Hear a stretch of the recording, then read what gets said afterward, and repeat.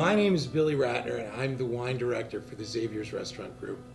I have known Peter and worked with Peter Kelly for the past 24 years, starting out as a waiter for him at the Freelance Cafe. We all know Peter is a great chef, but what you may not know is that Peter is an incredible gardener. Peter cultivates that kind of passion in people. You see it in his eyes when he greets you at the table, but you also see it in the work that he does, both in the kitchen, in the dining room, and in the greater community. As a self-taught chef, Peter learned by sitting in the dining room, sitting in a chair,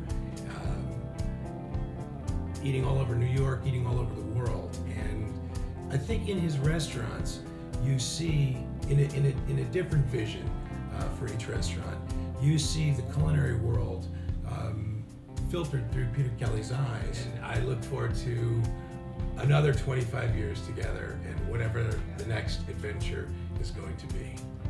We gotta get started here. This is the oldest one in the book. He's asking for you. Jeez, in the eye. Hey, pal. I better take that one. You take that one. Yeah, I got the domesticated So I'm gonna put this one. guy in. Wow, if you're squeamish, look away, folks. There's something about the energy that he exudes that just screams, you know, family and friendship, and that's the kind of guy he is. You kind of just want to hug him all the time. More importantly, I think in my career, Peter has been sort of a substantial influence in just about every good move I've made. And there's something to be said about that, because he's not only that to me, but he's that to his cooks. They end up tearing up, especially when it's something about him. So anyway, as long as any chef, any family member, anybody who can be is fortunate to have Peter in their lives is pretty damn lucky. And I feel very special to be one of those people. Cheers. In mere moments, one Iron Chef will be pitted against our challenger. Today's challenger is the 10th child in a family of 12 kids who, at the tender age of 23, opened a restaurant in the Hudson Valley region of New York. The chairman welcomes Chef Peter Xavier Kelly. I've been cooking restaurant style my whole life.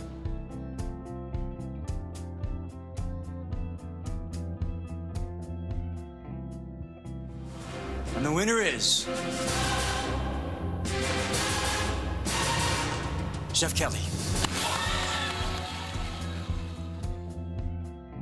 My name is Chef Jean-Georges. We have Jean-Georges restaurant here in New York City. And I have a great admiration for Peter Kelly. I mean, we've been friends for over 20 years now. We see him probably once a month in the city. Come with his family for lunch, dinner. And it's been, I think, a great inspiration for everybody in Westchester.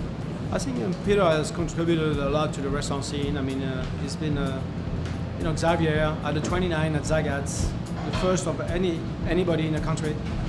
Peter is, you know, we admire you. He pushes, you know, he's always curious about food. He always comes to our restaurants, to all our restaurants. We come to him, so he's a big influence, I think, amongst you know, the chefs community in America, for sure, on the world. I say congratulations to your success, and to what you did for all those years, and you deserve that honor. So Peter, this is a toast to you, to your success, to your talent, and to our friendship. All the best. Where have you been all my life? You're within view of my house. I can see my house from here. No, I can see your house from here. That's the scary part. We'll get the telescope out later. You're like within visual distance of your home. I'm within visual distance of where I've lived for 30 years. And what does it mean to be here in this place? What's the meaning of finding a great meal that's served by people that care in a place that Henry Hudson came to 400 years ago? Good evening, I'm David Burke. I'm truly honored to be part of this event tonight, Peter. As a chef, I think Peter's greatest quality is his talent, his camaraderie. He showed a lot of chefs that you can compete and not be in the heart of a city. and you can still get the recognition, the clientele, do the type of food that is being done in the best culinary cities in America. Oh, there we go. I'd like to say, Peter, congratulations, and I admire you. I admire your hard work, your ethic. I admire our friendship, and I'm thankful for it, and everything you've done for the community, for the restaurant industry, for your family, and what we do together for our charities. And this is a well-deserved award for all you out there. You got a great man in front of you, and I want to congratulate you from the bottom of my heart and the top of my glass, and I want to congratulate the other honorees and say cheers to the magazines that are able to do these things and recognize truly great talent. Have a great night. Thank you.